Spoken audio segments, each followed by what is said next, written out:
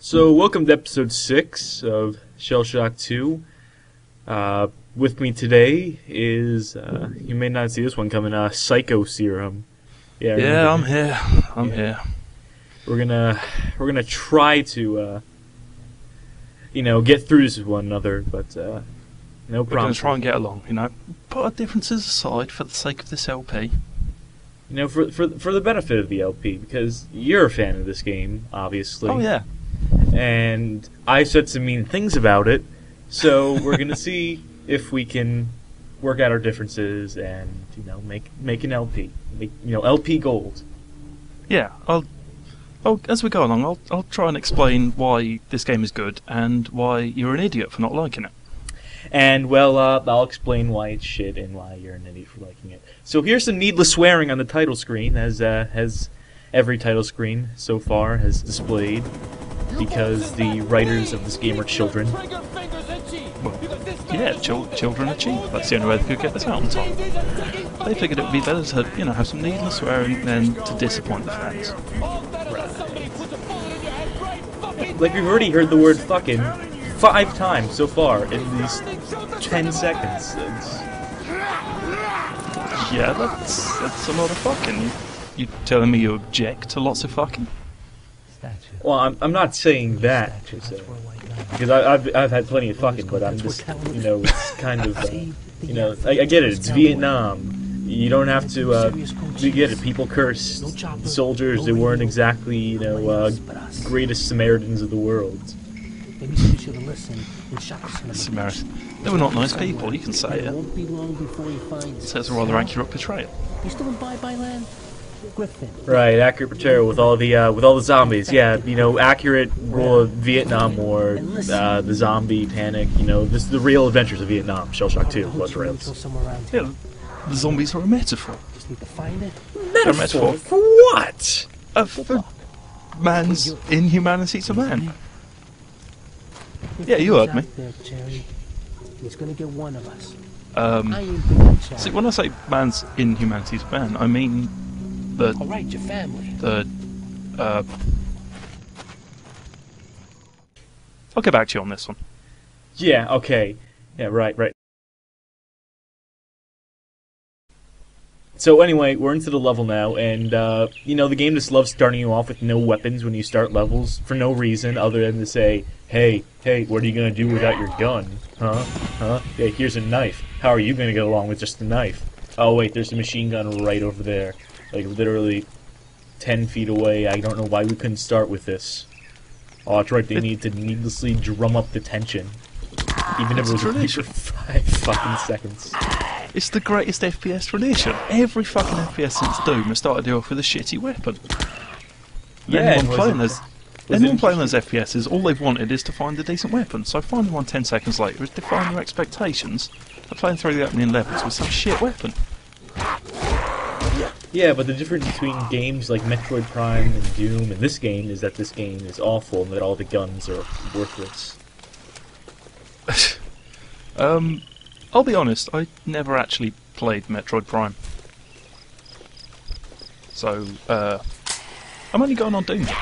Right. You only play the classics, like Shellshock fucking 2. Oh yeah, I played Shellshock. Yeah, come on, man, we're living in a new age here. All that old school nonsense is a waste of time.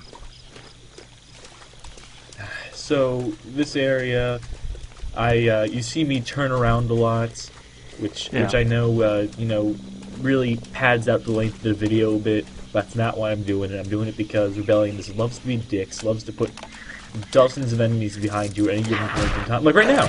See? I look down for 1 second, and of course Rebellion chooses that 1 second in time to have a zombie attack me. I think you're taking zombie attacks a little personally. Defend that. No, defend that. I want to hear you defend that. Defend zombies spawning in behind you. If they're spawning in front of you, you'll fucking see them coming. It would ruin the suspense. Yeah, but every time I turn around, like every time I take like 20 steps, I have to worry about another zombie behind me. If they just rush in from in front of you, you could just sit in one place and shoot them as they came to you. Not if they're rushing, it would still be scary if they all started rushing me at the same time. Yeah, but it's like technical limitations and shit. Can't have 100 zombies rush you all from the front. So I try to avoid these enemies because I'm trying to conserve my ammunition, because there are some times where Rebellion will give you this boatloads of ammo and it can be easy as can be, but then there are other times they'll shortchange you for half the level and just expect you to get on without it. So, you know, avoiding conflict whenever possible is ideal. But of course, if you try to avoid conflict, you just stick another one right behind you, because that's Rebellion. They're still stuck in 1994 when they developed the original Alien vs. Predator for the Atari Jaguar, and every enemy came from behind you. Bob, so, it's cogent commentary. It's cogent commentary on how currently soldiers in other parts of the world are undersupplied at times, and then suddenly everyone starts paying interest, they get drowned in stuff that's useless. So anyway, here's our music number for the episode. Because, you know, it's Rebellion, so it's Shellshock 2, so, you know, you have to hold this location for whatever inane, arbitrary reason. What is this? It's funny. It's not, the music doesn't fit the episode. That's a joke. Oh, one of them jokes I've been hearing so much about. And you see, I never saw that coming. Well, you did it. You know, all the other episodes, is it?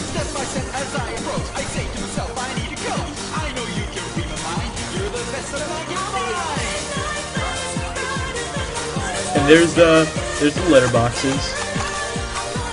You know, because we needed. Where's the letterboxes now, though? I missed them. How was I supposed to know it was an in-game cutscene? How was I supposed to know I couldn't control that sequence? There are no letterboxes. Come on, Rebellion. Be a bit more consistent, why don't you? Yeah, I can't really explain that one. Maybe it's your computer. Maybe your computer shut down. Maybe your monitor's the wrong size. That's your problem. My problem? Well, obviously it's your problem. It's not my problem. Well, it's not my problem. It's Rebellion's problem. It's Rebellion. Yeah, but you've already got the game. It's not my problem anymore.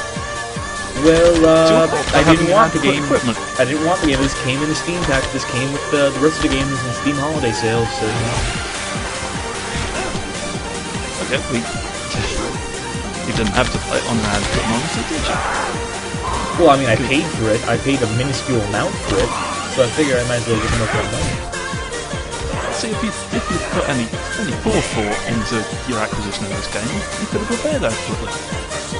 The monsters up to Rebellion's high standards. They're still okay. Yeah, right. Yeah, that's it. You talk about jokes before. Yeah, that's a good one. Yeah, but I pride myself on my sterling sense of humour, but this is beyond a joke. You're not giving them a fair shake of loss now. Oh, I should point out that this sequence, like so many others, isn't time-based. It's based on kills. So you have to literally kill every last enemy that doesn't never advance. Just so I point that out. You know, quality game design. Element of uncertainty from the exercise, doesn't it? Means you can't just run in circles like a coward. Well, that's what you have to do. You have to just keep on going around in circles, otherwise the zombies will come from one of the areas and come from behind you. So you have to just circle strafe around the tower. So yeah, you do have to run around, otherwise you die. And they have to shoot people while you're doing it. Better than just running in a circle. It's a first-person shooter. The whole premise of the game is to shoot people. You're objecting to having to shoot too many people. I'm objecting to have to shoot too many people on a consistent basis. There should be times I'm fight or flight. You know, do I want to kill these people? No, I don't. I just want to get to the goddamn end of the level, get on to the next one. I don't want to have to kill 100 enemies before I can advance. It should be more difficult if you don't kill the enemies, but you should still have the option of not having to kill the enemies. And I don't get why you're saying, you know, it's certainty and shit. I don't get that argument. I just don't get it. But what I'm saying is, if you're playing FPS games, there's really no space for a pacifist stance, is there? I was like getting shit out of Vietnam, like, oh, I don't want to kill anyone. Well, clearly you've never played UX. I mean, you're too busy spoiling yourself with this fucking shit, you know, Shellshock 2, so you never played like UX, you never played Metroid Prime, so I don't really know what you could say about I don't know really how credible you are saying how the FPS genre goes, and if I can't do a pacifist. What I'm saying is, I've obviously got the right idea about the FPS genre, one you're not picking up on. Well, I'm saying you're not. Well, you can say that all you like, but it's not going to make you right. Look at their AI teammates. Okay. How do you feel with the AI, our teammate AI? Are you going to say that it's a good thing that they all just die whenever, that they take like 2 hits to get killed?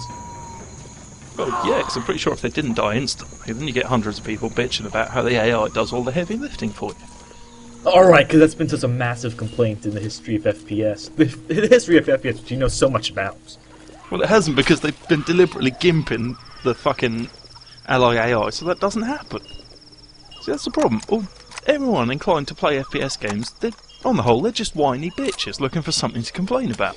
And those clips, by the way, also reload shotguns. You know, so, how does that factor into the realism? How does that factor into the authenticity, if you will? If I may use a word. You've used many words, I don't see why you'd stop now. It's a matter of convenience. It's gameplay streamlining. No one wants to be running out of ammo because you're finding all the wrong kinds of guns. Well then, why put the clip things in? You can just give me the boxes, and I'll be none the wiser. And there's like reasonable doubt there that, you know, that box could contain shotgun shells, or it could contain machine gun shells. Because putting it in clips, it adds to the authenticity, as you said. No, Yeah, no one you're was, going around in circles. There's a circular argument. no one was running around fucking Vietnam carrying boxes of ammo. They were carrying clips. Anyway, before we get back to our little fucking pissing mess here, this I point out Griffin. That was Griffin that attacked us right there. Just I pointed it out because he's chasing throughout this level, and now we're back to fighting the Viet Cong because there's no transition in between this game. There's only 2 enemy types, and those would be the Viet Cong and the zombies. So when they get tired of tossing zombies at you, they'll just toss these guys at you. Breaks up the pace a bit. Oh look, I neglected to mention there's a second female character model in the game. There it is. There it was. Well, we can all enjoy that. Oh right, yeah, we can really enjoy it. Like that Hollywood starlet. You know, I can't tell you the amount of times I pause this game just to masturbate to how beautiful the character modeling is and how just quality Rebellion is with Poser. I imagine that's what they use. Might as well be using it. Well, exactly. You're kind of arguing my side here. I was being sarcastic. It doesn't count as sarcasm if you raise a legitimate point and go, "Oh, I was just being sarcastic." Well, it is when my point is a legitimate one and you're just pulling shit out your ass. I can't refute a point you just made perfectly well on your own, can I? I could just repeat your argument verbatim. I'd like to point out here that that little hole you dropped, you can't actually go to those other sides right there. There's only one way out of here, and it's not actually progressing through the level because you're just backtracking back to the beginning of the level. If that makes any sense. I mean, it doesn't make any sense level design-wise. I don't know how to this also makes it hard to explain because I don't know how to explain retarded level design. Well, maybe you can do that. Maybe you can do that for me because you're such an expert in it. I mean, you deal entirely in it. Yeah, you're just a fan of it. So go ahead. You want me to explain? Yeah, take the wheel. Go ahead. Just steer this. Explain it. Explain how. You want me to insult the intelligence of our audience any more than you already have by explaining fucking backtracking? I want to insult you. You're just being a dick here. You know, I tried to be fucking civil. You're trying to be fucking civil. Yeah, I tried to be Jesus fucking Christ. civil. I said, you know, you can join my commentary here. Let's not get too mad at each other. But you're just taunting me here, and you're just trying to you're just making these really shit arguments. Like there, okay. How do you explain jumping? Why don't I just jump across the bridge? Or why don't I turn around and shoot Griffin? Why the hell did I have to jump down the bridge? Explain. Because he's already fought Griffin a bunch of times. Explain it without arguing with me. Just explain it. Just explain it. I don't want to get into a fucking argument here. You're the one... Alright, here's how it fucking goes down, alright. Griffin is obviously fucking hardcore. Bullets are not slowing him down a whole lot, so... rather than try and get into some kind of punch-up with him and probably get your shit torn off, jump off the bridge. Go a different way. Hopefully it will slow him down long enough. How will it slow him down? He should be able to jump down. How can I survive but a zombie not? Well, he didn't. He didn't fucking jump down. The plan worked. No, I did jump down. Why didn't Griffin you jump fucking down? didn't. I'm saying, why didn't you fucking jump down? Maybe he didn't want to. Maybe zombies hate water. They don't have the mental capacity to make decisions like that. They just follow the target until the target is dead, and then they can feast on the flesh. Well, maybe she's that short of mental fucking capacity. He just saw fucking protagonist here vanish and went, oh, protagonist gone. I'll fucking fuck off somewhere else, and then he walks past me. Yeah, you just have a seems to fucking be explanation so for everything. You have an explanation for everything. That's what I fucking do. Fucking limey bread. Oh, I'm fucking America. I don't know what's going on. I don't fucking video games. Oh, I fucking hate the Viet Cong more than the Americans do, so I'm just gonna play a game where all you do is kill them. Ugh. I'm just a fucking fan of this. I don't even give a shit about the gameplay. I just want to kill fucking Viet Cong. That's why you love this game. Oh, I'm suffering so hard under my white man's burden and the crimes of my country that I'm uncomfortable with a game where you kill the Viet Cong. Well, thank God we're at the fucking end of this. I can't take much more of this shit. Here's the ending fucking cutscene. Fucking brilliant. We're done. We're out of It's here. another fucking twist ending.